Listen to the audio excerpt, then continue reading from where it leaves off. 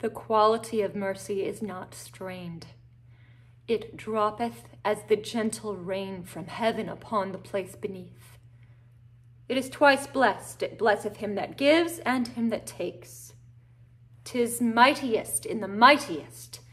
It becomes the throned monarch better than his crown.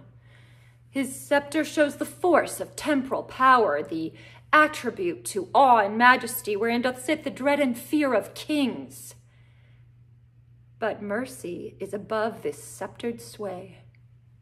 It is enthroned in the hearts of kings. It is an attribute to God himself, and earthly power doth then show likest gods when mercy seasons justice.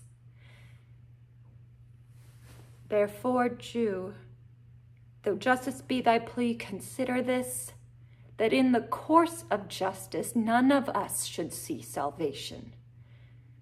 We do pray for mercy, and that same prayer doth teach us all to render the deeds of mercy.